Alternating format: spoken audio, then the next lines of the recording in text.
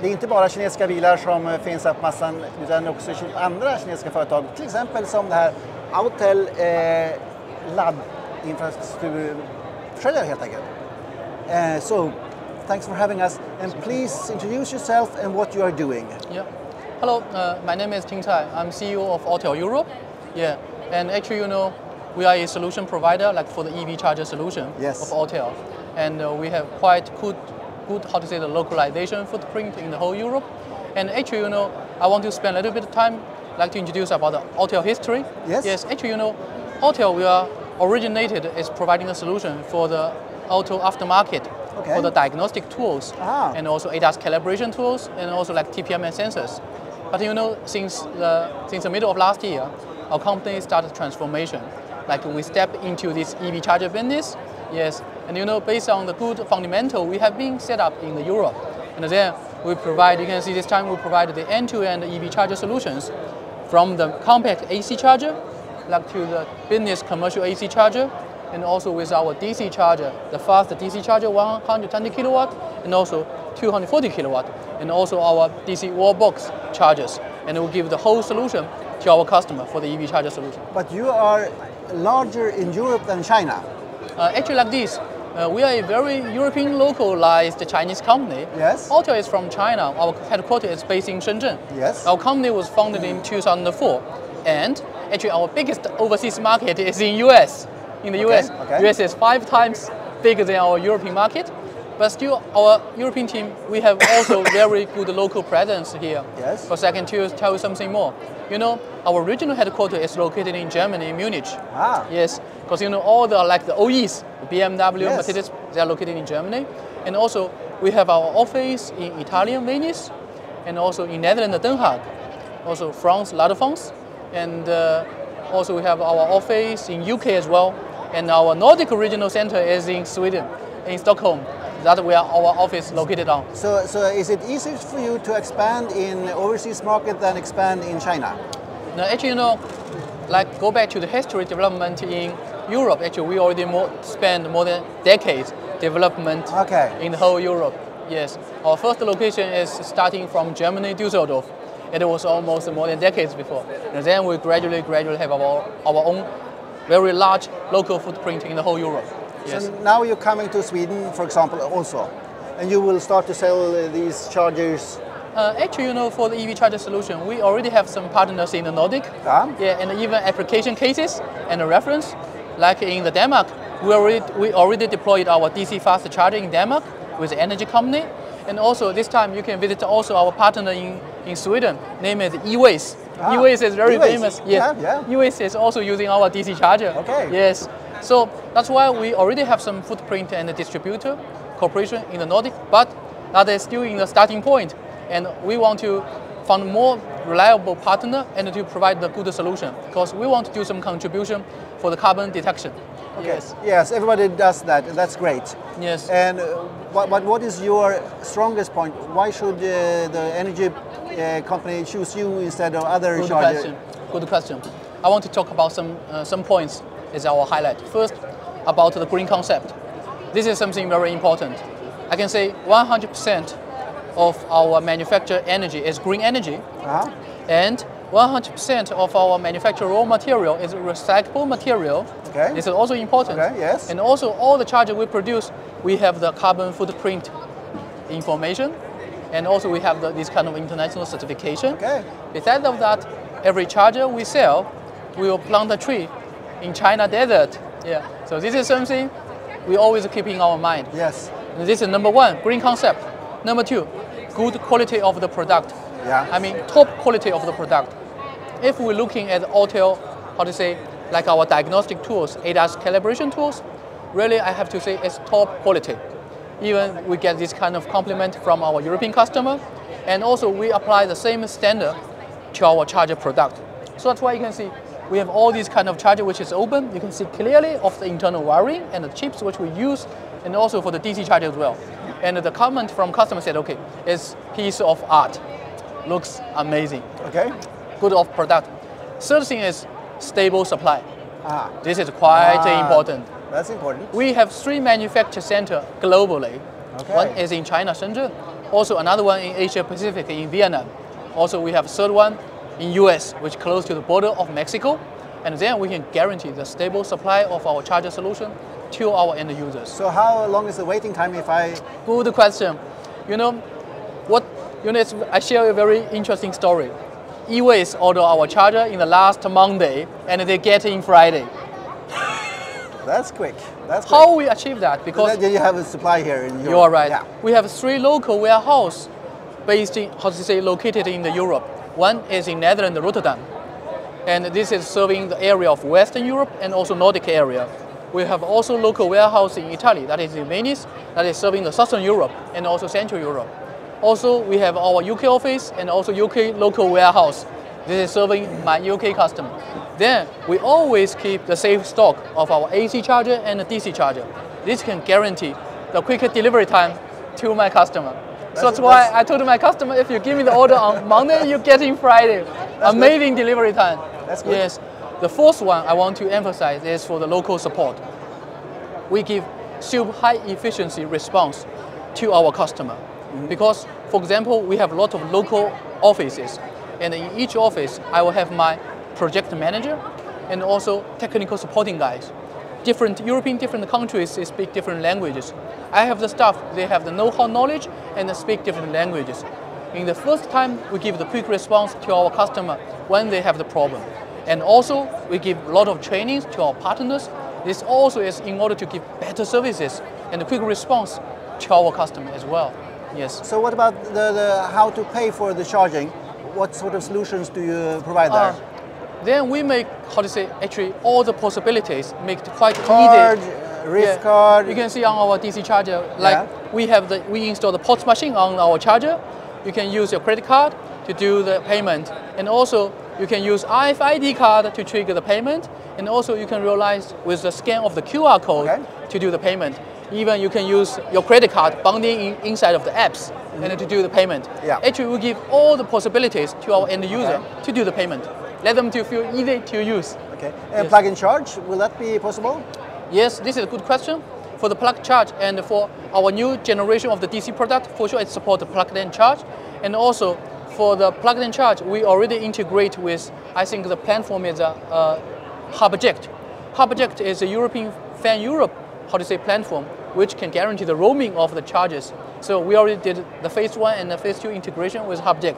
So this can make your plug charge realize and also to make the experience, good for the customer. So when do you think most of the car can do plug and charge? Oh, this is a good question. I think this will be rely on the OEs. Yeah. I think the speed, maybe it will take 2 or 3 or even more time. 2 or 3 years? Yes, it will take time.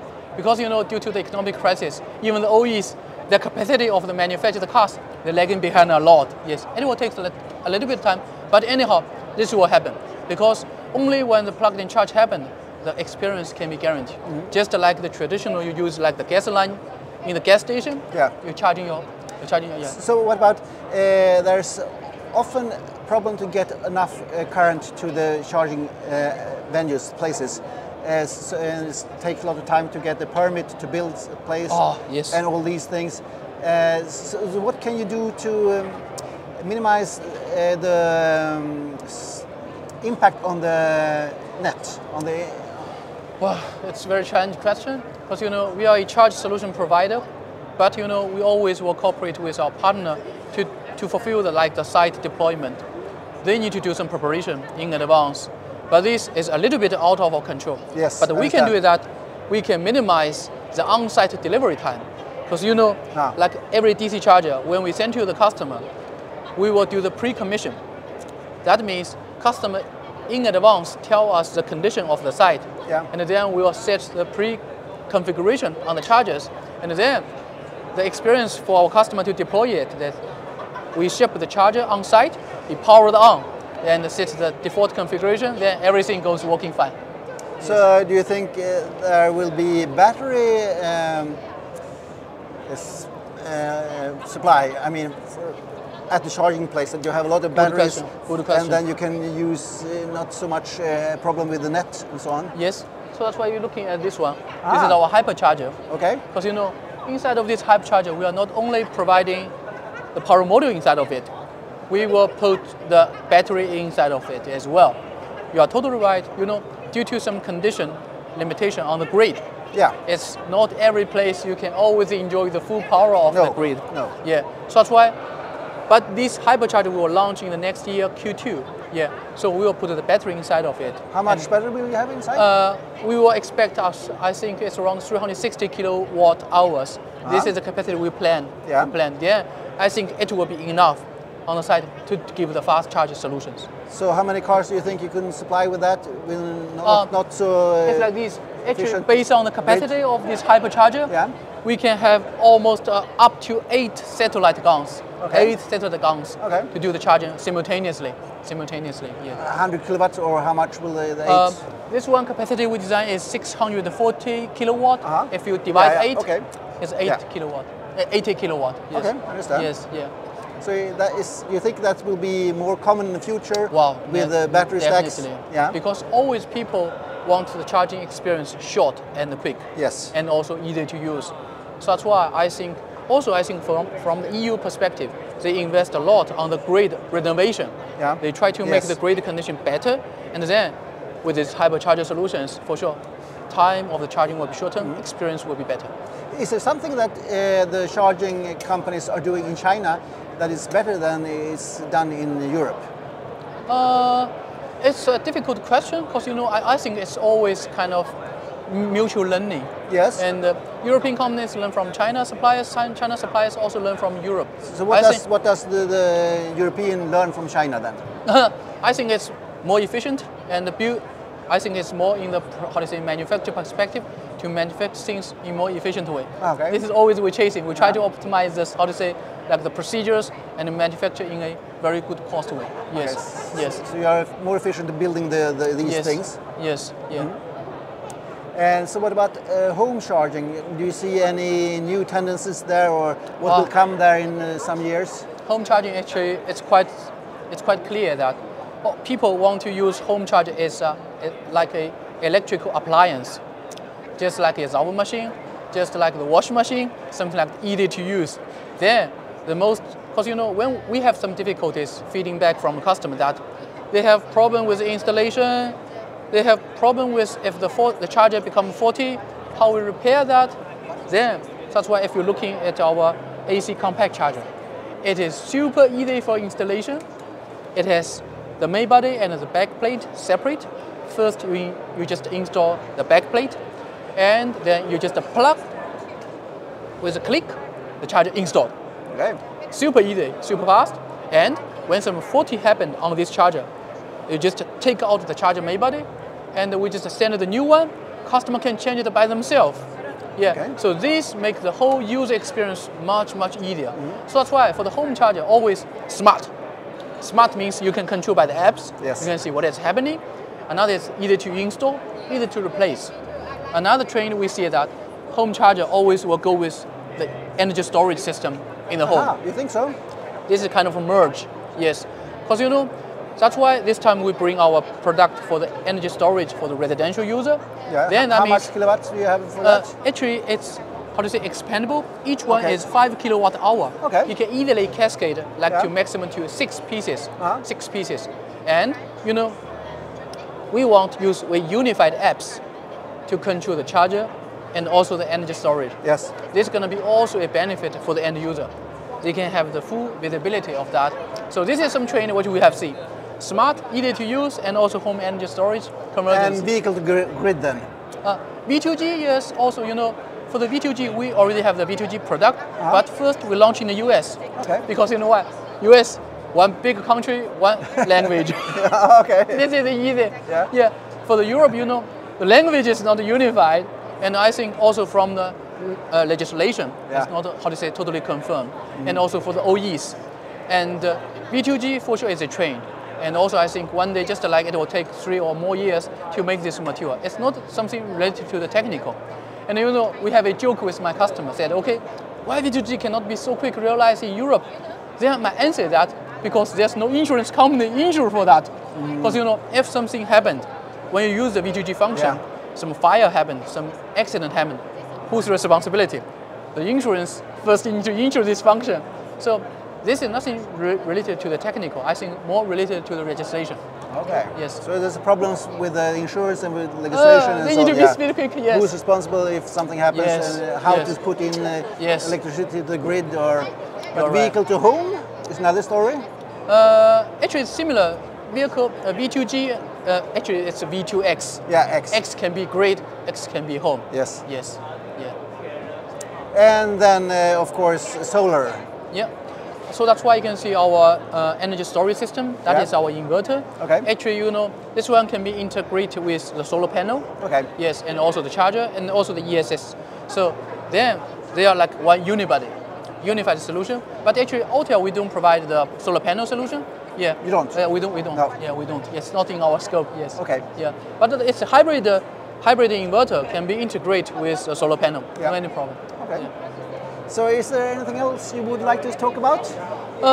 Because you know, actually, Autel, we are quite happy we can participate in this e-car exhibition, and we want to take this opportunity to let more customers to know about our first green concept, and to familiar with our product, to see the quality of our product, and to feel it's quite easy to use. And also, we're looking for some more business partner and talking with us, and we make the contribution on the carbon deduction. Yes. Okay, very good. Thank you so much. Thank you very much. Thank you for your time. Pleasure to meet you. Thank you for your time. Yeah. Thank you. Bye-bye. Thank you.